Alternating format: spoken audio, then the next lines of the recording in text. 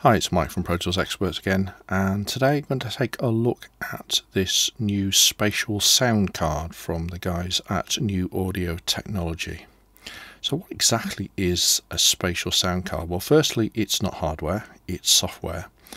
And basically what it's going to enable you to do is, imagine a scenario, you've been working on some surround audio content, maybe a DVD, and you've got an approval copy that you want to take to a client. So you take your laptop along to the office and you play it to the client. You say, well, you just have to trust me that the surround sound works and it's really great in surround.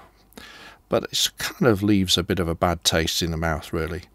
Well, what the Spatial sound card can do is, it's basically the guys at New Audio Technology have taken the concept of binaural sound, where if you wear a pair of earphones or headphones, you can, if it's recorded appropriately, get the sense of full envelopment 360-degree sound. And so what they've done here is to use that sort of concept, and so you give the client a pair of headphones or a pair of earphones, and then you play them the surround content, and they get the sense of the surround even though you're just playing it through a two-channel system, because they're using this whole concept of binaural audio, because after all we've only got two ears and that's how we pick up surround sound. So let's take a look at this. So I'm going to start playing some audio, which is a 5.1 recording.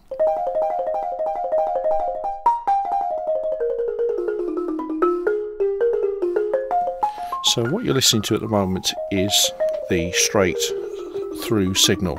You can see here a single pass through, and if I just click on this button we go into surround, and what's happening here is that the sound is being effectively played through these virtual speakers.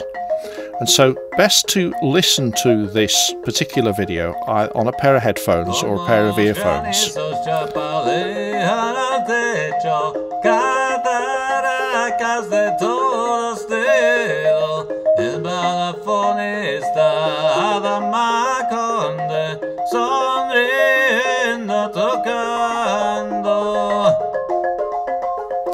So we can actually change the environment that we're listening to. So at the moment it's as though we were sat in front of this particular mixer in this particular studio. So we have a range of studios here, so we could go down to this one here, and once it's loaded it's a different virtualization of a different space. And they have a whole range of spaces you can choose from, and even you can go into the same space. So if we go to Lunar Studio 1,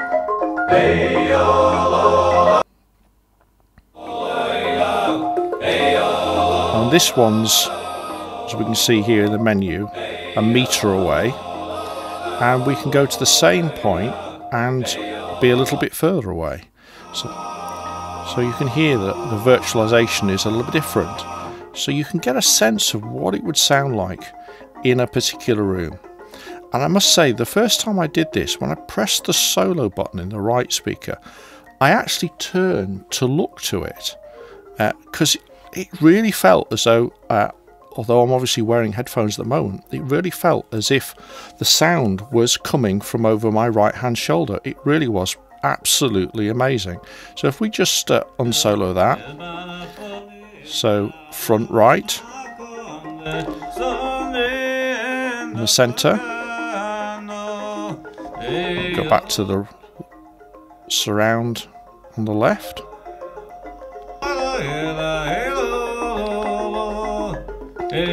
so you've got different virtualizations. So if you want one that's a little more neutral,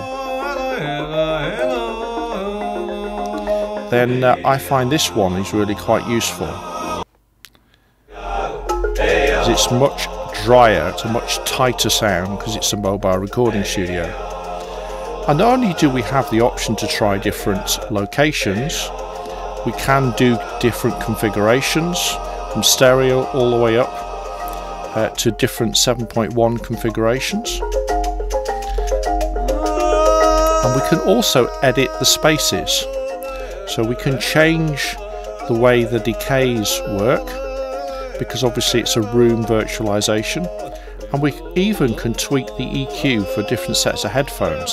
So at the moment I'm listening, actually I've got a pair of Sony 7509s, but this is a fairly close approximation.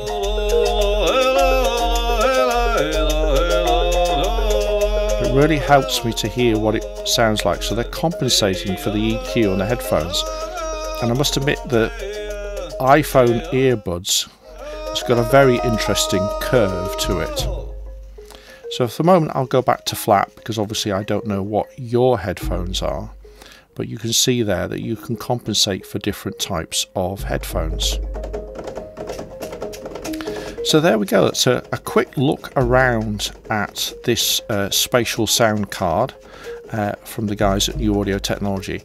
But yeah, it's just a really useful and neat idea to be able to take a laptop and to be able to play some DVD or game sound, you know, give the client the chance to really get a sense and experience what the surround sound sounds like without having to cart a whole load of surround speakers around or take the client into a surround studio.